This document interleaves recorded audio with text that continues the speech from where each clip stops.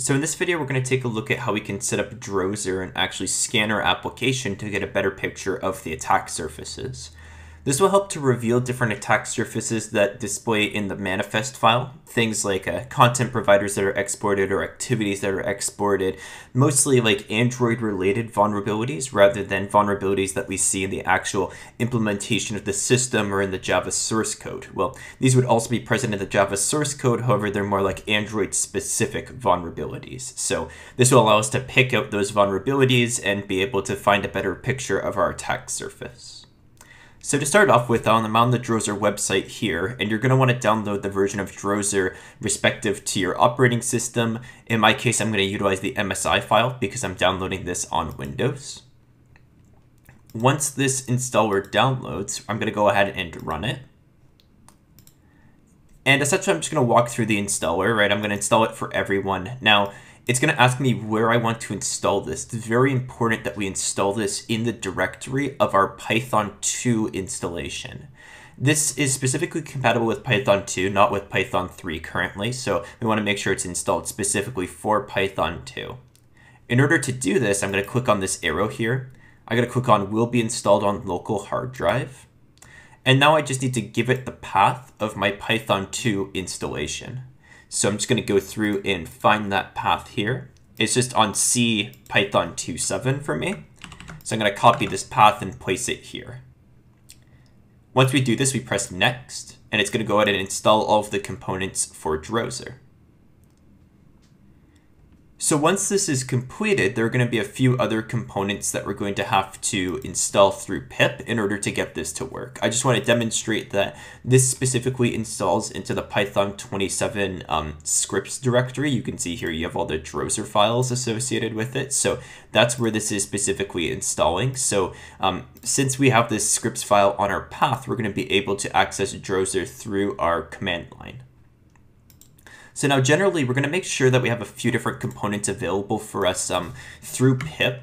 So those components are going to be, we're going to do pip install protobuf. That'll be the first component that we want to make sure that we have. I already have that installed.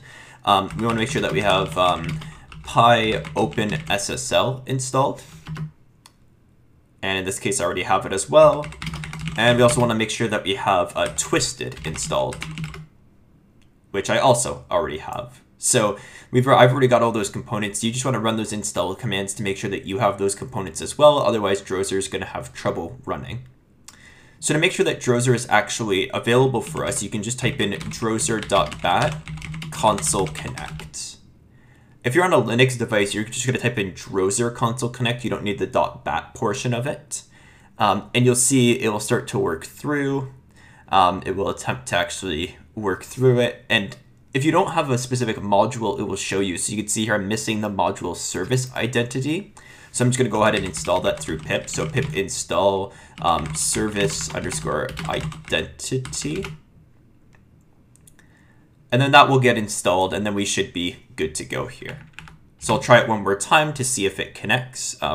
It should display, this exact error here. There was a problem connecting to the Drozer server.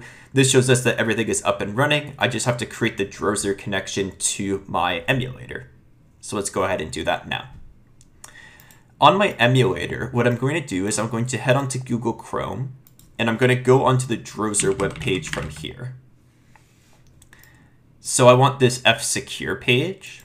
We're going to head on into here. And when we scroll down to the different builds that exist, you'll notice one that says Android APK only. I'm going to go ahead and download this file into my downloads. I'm going to press on OK, and that will install the APK for us. Now, it's going to say, typically for your security, that we're not allowed to install unknown apps. All you have to do is click on Settings and say Allow from this source. Once you do that, you can go back. It will say, do you want to install this application? We can say install. Once it's installed, we can press on open. And you can see, this app was built for an older version. That's okay. It will typically work on newer versions as well, so it's no big deal.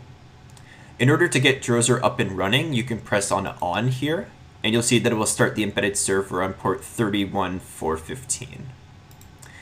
To get this accessible, we have to type in the following command, adb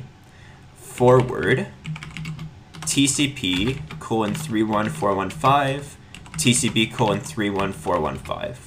What this does is it forwards the ports for 31415 so that it's accessible by the Drozer agent as well as the Drozer component on our computer. So now when we run our drozer.bat console connect, it will actually connect to our device. And now we're actually in the device. So let me demonstrate a few different things that we can do with this. The first thing that we can do is we can get general information about our actual package itself. So by doing this, we could say run app.package.info. We put -a and then we put the name of the app that we want to look at. In our case, ours is com.android.insecurebankv2. When we do this, it will pull us general information about this application, which version it is, where the data is stored, where the APK path is. So again, from our previous video, when you were trying to pull the APKs, if you're trying to find that path, you can also find it through Drozer here. It gives you the UID, some shared library information, and the different permissions that the application uses. So this is general good, like, overarching information about our app. Another thing that we can do is we can say run app.package.attacksurface, and then we put in the name of the app, so com.android.insecurebankv2.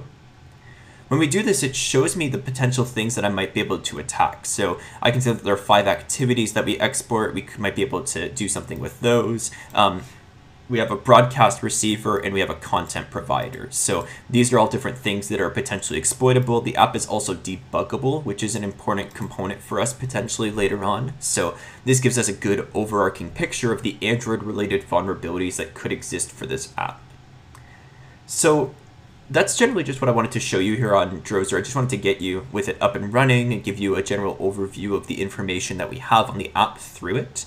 In future videos, we're going to take a look at more information that we can gather from this to be able to build up more information to be able to utilize, vulnerabilities and exploits with it. But for now, this is enough to just get us up and running.